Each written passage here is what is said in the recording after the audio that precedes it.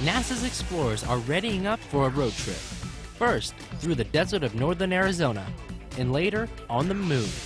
We'll take you along for the ride on the Lunar Electric Rover, next on Real World.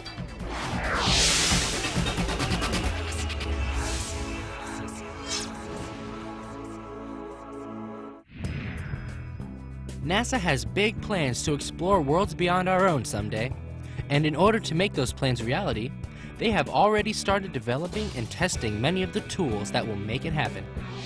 One such tool is a major mode of transportation and exploration that can be used on the Moon, Mars, an asteroid, or other places in our universe. It's the LER, the Lunar Electric Rover, and NASA is kicking the tires and taking it for a test drive. So the LER is a concept that we came up with to optimize human safety and efficiency while doing planetary exploration. Mike Gernhardt is an astronaut and the LER project manager. We have 2 astronauts in each one, and we go out for long traverses up to possibly up to 1,000 kilometers in 2 weeks or longer at a time.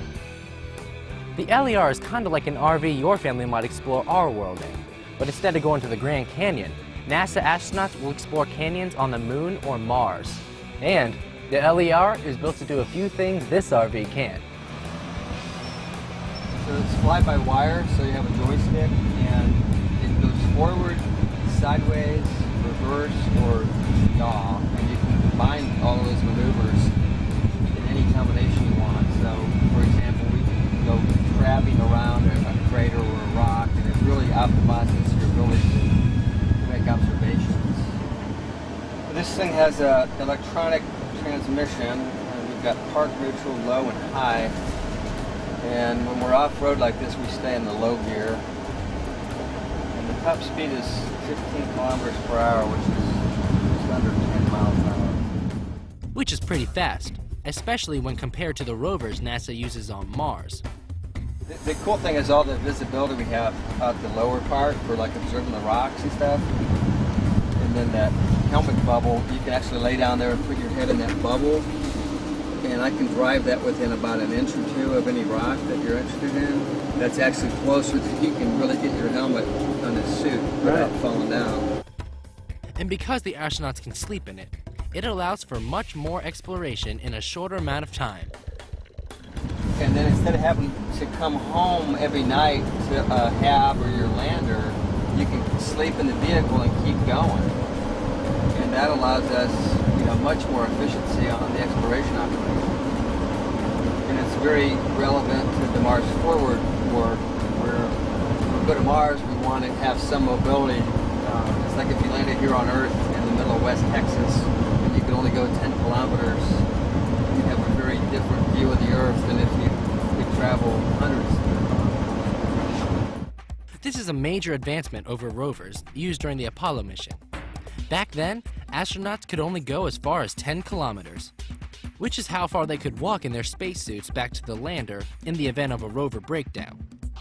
With the pressurized LER, astronauts can go almost 250 kilometers.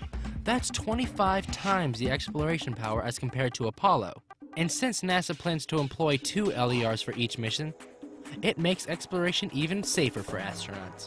And if one of the rovers fails, all 4 crew can get in the other one and come home, so we have built-in redundancy on the way out.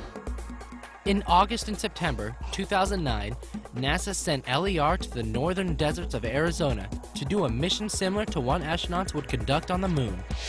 LER was the centerpiece at this event, known as Desert Rats, Research and Technology Studies. The idea was to put LER to the test, running a mission with 2 astronauts running from base camp hundreds of kilometers into the desert and back again, doing various activities analogous to the kinds of things astronauts would have to do on the Moon or Mars. The mission included several extravehicular activities, or EVAs. On the back of the vehicle, we have what we call suit ports.